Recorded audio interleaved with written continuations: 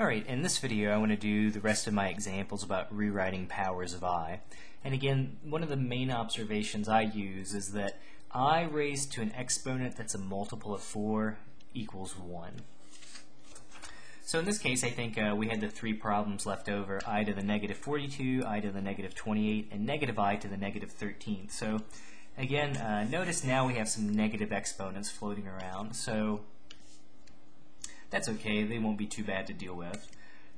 So we have I to the negative 42. And again, to make negative exponents positive, we try to put those on the other side of the fraction. So I'm going to make this a fraction by simply dividing it by 1. You could also think that the numerator is being multiplied by 1. Okay, so the 1 stays in the numerator. The I to the negative 42, we'll put that in the denominator as I to the positive 42. And again, now I just think, is 42 a multiple of 4?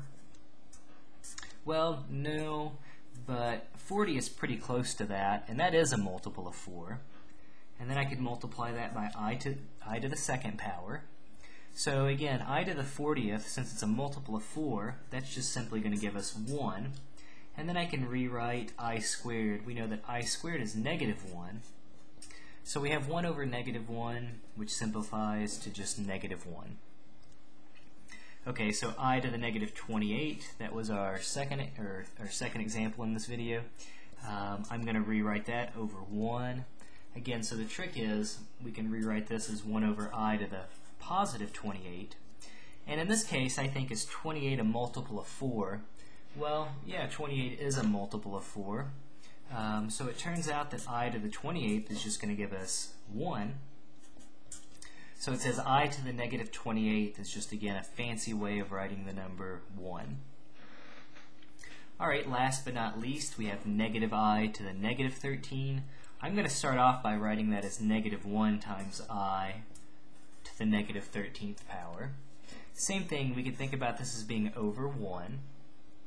The negative 1 stays upstairs, and then we'll have I to the positive 13th power in the denominator. And again, 13 is not a multiple of 4, but I can write it as I to the 12th times I to the 1st. I to the 12th is simply equal to 1, so it says we'll be left with negative 1 over I. And certainly this is valid. A lot of times, though, people will try to write it so that you don't have i's in the denominator of a fraction. So in this case, what we can do is we can actually multiply the numerator by I and the denominator also by I. Okay, so it says in the numerator we would have negative 1 times I. In the denominator we would have I squared. But now we can keep simplifying this a little bit further. So we've got negative I on top, but I squared is equal to negative 1. So now if we cancel the negative and the negative, we'll simply be left with positive 1I to the first power. So it turns out that negative I, where is it at? Negative I to the negative 13th is equivalent to just I to the first power. Okay, so again, kind of tricky. Again, the whole way I do this is just thinking about multiples of 4, and just really trying to rewrite the exponent in a correct manner, and then simplifying it from there. So, alright, I hope this video makes some sense and helps you out.